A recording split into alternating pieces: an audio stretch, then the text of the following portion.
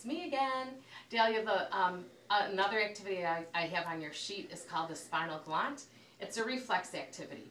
This one looks easier to do than it actually is because we want this one to go as slow as possible. I'm going to show you what it looks like. So you start out like you're going to make an angel in the snow.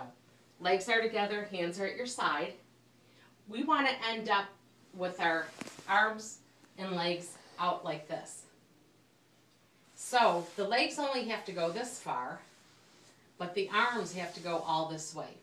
So the legs have to move a little bit slower than the arms. Challenging part of this is to end up at the same time. So when I say go, what I'm going to do is start moving my arms and legs. Here we go. Ready, set, go. Now it's going to look like I'm hardly moving. We want this to go as slow as possible. A good goal to start out is at least 15 seconds to open, 15 seconds to close. A real challenge is having this take close to a minute. So we want to keep the rate that we're moving pretty consistent. And I'm almost there. I bet I look gorgeous in this position. Here we go, just like that. Then we're going to hold it, and then we're going to close.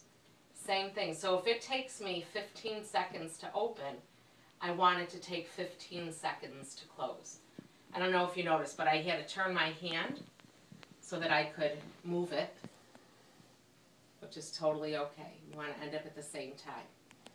So what we want to avoid with this is when we start, if your mom says, okay, go Dahlia, we don't want to see this quick movement because now my legs are almost halfway there. So as soon as we start, the movement's nice and slow. I would practice this 3 times each day you do your activities. Let me know how slow you can do this. 15 seconds is a good start. Up to 60 seconds would be awesome. Let me know if you have questions on this one. Again, this one looks easier than it is, but I actually think it's kind of relaxing. And then the last activity I had on your sheet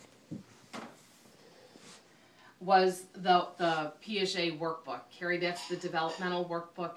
Each section is broken up into different skill areas like matrix, levels, and it's awesome. What I want her to do is do a set a day, or 2 if you have time, and then have her tell you why one answer is right and the other ones are incorrect.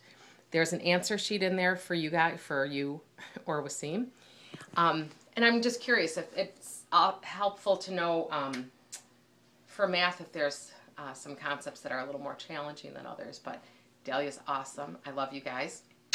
And let me know how things go. And here's Dr. Gordon back from lunch. And Aaron was our cameraman.